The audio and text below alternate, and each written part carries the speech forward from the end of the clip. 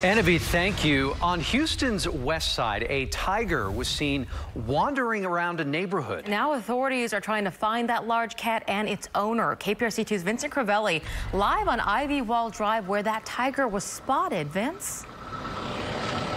Lisa, good morning. By most accounts, this is a quiet middle-class neighborhood, but yesterday a tiger was on the loose, a gun was drawn, and neighbors were in fear for their lives.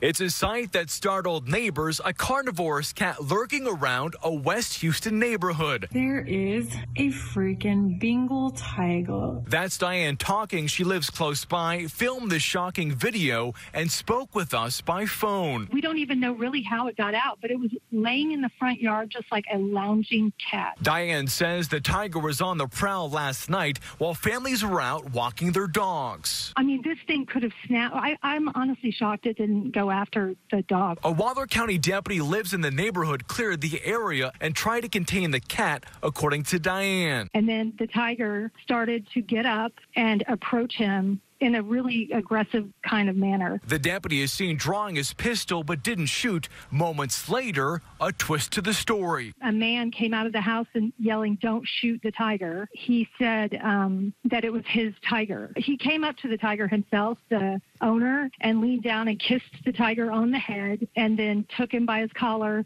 Diane says the man took the tiger inside his home, then minutes later drove off with the tiger inside a vehicle. I'm still in shock, honestly.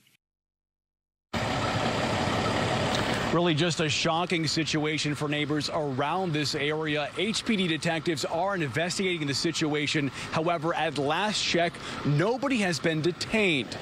For now, reporting live on Houston's west side, Vincent Crivelli, KPRC 2 News. What a sight. Unsettling to say the least. Vincent, thank you for that update.